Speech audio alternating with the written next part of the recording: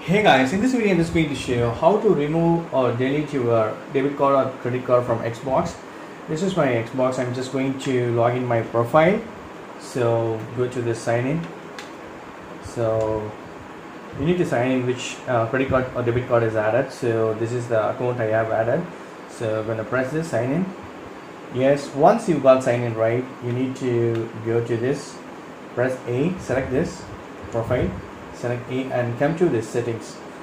Come to the settings and come down of the settings.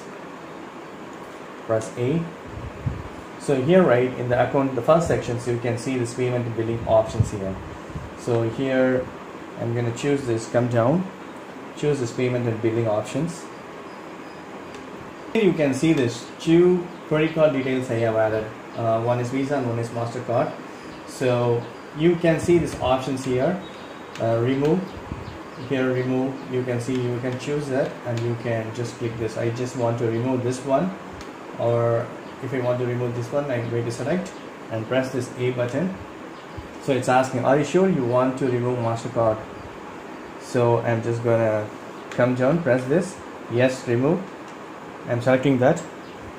Now this MasterCard has been removed. So that's it. Now going back to payments. That's it. Now only one card I have. So that's it. Hope this video is very much helpful. Thank you so much for watching my video. Please provide comments and feedbacks in my video forms. Thank you. Bye.